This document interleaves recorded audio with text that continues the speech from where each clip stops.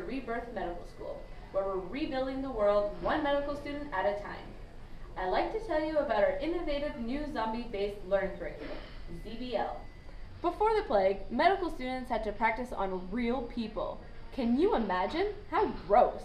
Learning how to be a doctor by operating on the living? How old-fashioned and inefficient, especially in a world where the undead are piling up.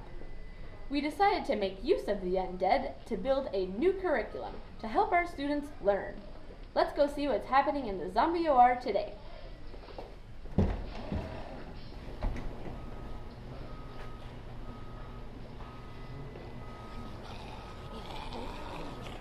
Welcome back again. We've been waiting for you.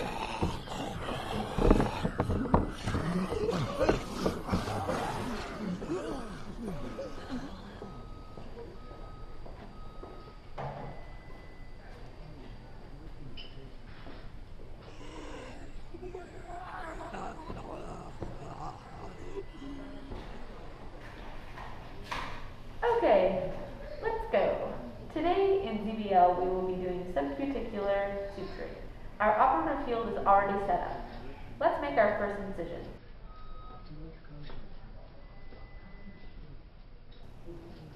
See, it didn't even bleed. Okay, here are your instruments. You have the Adson tissue forceps for holding skin, a needle holder for holding the stitch, some Mayo scissors. So we're going to start by making a knot at the far end of the wound. Hold the needle like this, 90-degree angle, about 2/3 of the way back from the tip. Pick the spot where you're going to go. It should be nice and deep in the tissue, well below the skin. Pull your wrist back a little and then drive the needle through. Release the needle and then use the forceps to pick up the needle again, and then pull the stitch through until there is about 10 centimeters left. You can drop the needle now, but be careful not to poke yourself. Take the suture and loop it around the end of the needle holder 2 times, going clockwise. Now grab the free end of the suture and pull it through the loop.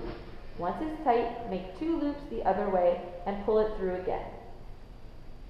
Lastly, do another loop the same way as the first and pull that through too.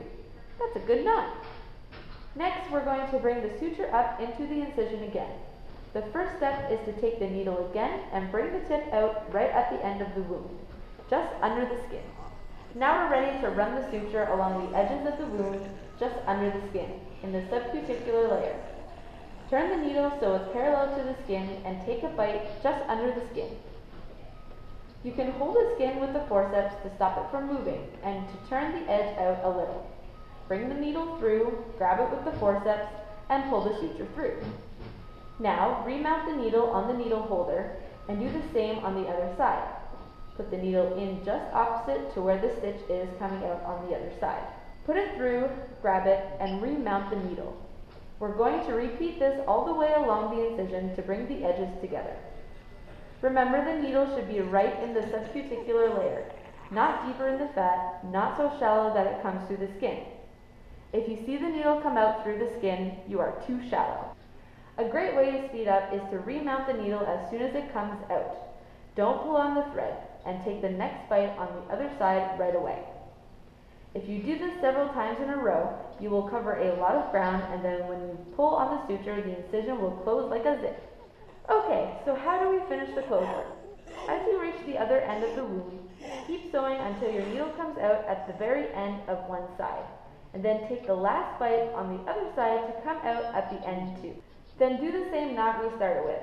2 forward, 2 back, 1 forward, and you're done.